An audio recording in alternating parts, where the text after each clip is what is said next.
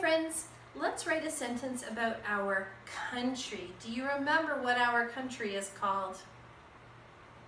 The name of our country is Canada. The world has lots of different countries, but the country where we live is called Canada. And here's that word Canada, C-A-N-A-D-A, Canada. And I am very proud to live in Canada. I hope you are too. It is a beautiful, safe, wonderful country. So we're going to write about our country, Canada. Remember, you need an uppercase or a big letter C because that's the name of our country, right? Names need to start with a big letter. So the name of our country is Canada, and you're going to need that big or that uppercase C. All the rest of the letters can be lowercase. That's the proper way to write it.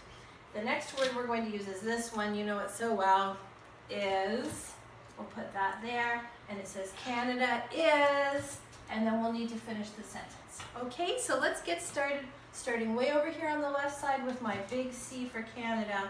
C-A-N-A-D-A, Canada. There are so many A's in that word, aren't there? I'll leave a space before I write is, I-S is. And now you may finish it however you want, but I think I'm going to say Canada is my country. That's what I'm going to say. So I'll leave a space before I write my, M-Y spells my, and now I'm not sure I have enough room for country there, so I'm going to come down here and write the word country. If you don't know how to spell a word, sound it out. So I'm going to sound out the word country. I hear a C, I hear a U, I hear an N, country, E. I know that trick. If I hear an E at the end of the word country, I think it's a Y. I'm going to put a Y. Remember, if you sounded out a word, ask mom or dad to write it correctly underneath. This is the correct spelling for country. C-O-U-N-T-R-Y. I was actually really close, wasn't I? Could you read that sentence with me? Canada is my country.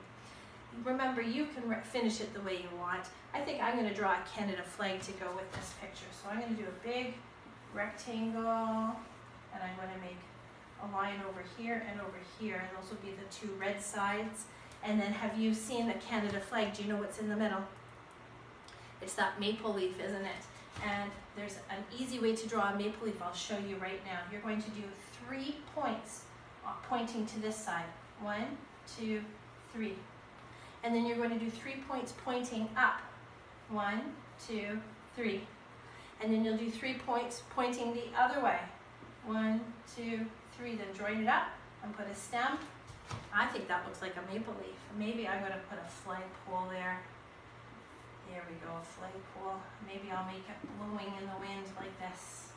There. Okay, have fun writing about Canada.